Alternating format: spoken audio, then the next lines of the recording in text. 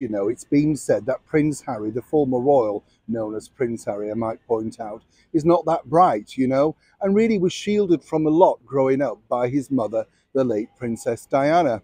But as we've seen really over the last few days, in particular the last couple of years, it's really rising to the fore, isn't it? And it's not for me to comment. But when you think about it, if you're going to come up with sort of outlandish claims and plots and, lines of theory, then you truly do have to back it up. But more importantly, not trip yourself up.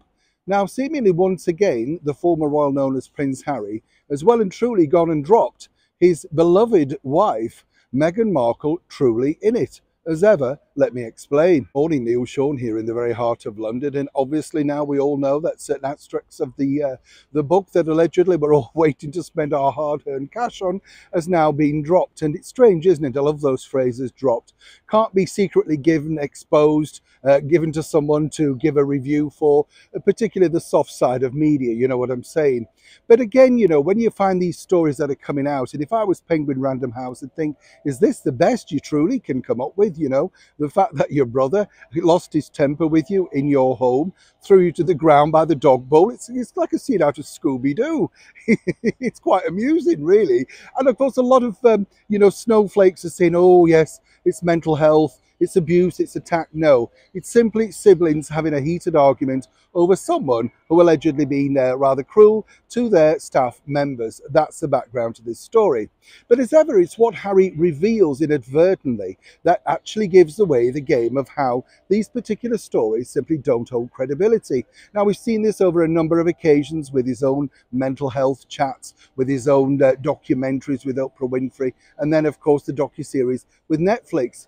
But it's this particular line, you see, during that extract from the book, Harry basically claims that, you know, they had this heated argument over the way apparently he and Meghan were being abusive to certain staff members, or indeed the way that they were treating them. It all resulted, as I say, in said argument, and the necklace split into the floor. It's like a scene out of a Joan Crawford film, isn't it? But then Harry tripped up, and as ever, let me explain. It's one simple line, you see, because what you have to be careful of is exactly how you expose yourself. What Harry did was said, and quote, and this is in his own words, remember, that the first person he went to speak to was none other than his therapist. Now, this is the therapist that Meghan Markle didn't have access to while living in Nottingham Cottage. The one that, you know, even though she reached out to the institution, they said, no, it would be bad, you know, we can't have you talking to anybody. So slap bang, there is your obvious lie. The bottom line is, of course, Harry was under therapy and had been for many years, you know, prior to even meeting Meghan Markle. And as ever, we have to say allegedly, but this comes from an impeccable royal source. So once again, they decided to shape their narrative. But inadvertently, once again, Prince Harry has basically outlawed, outlined and out-exposed his lying wife, Meghan Markle, about whether she, of course, was offered any line of mental health support. Now, I wonder how that's now truly going to go down in that Montecito mansion. As ever, when I know more, you'll know more. Neil Sean in the very heart of London.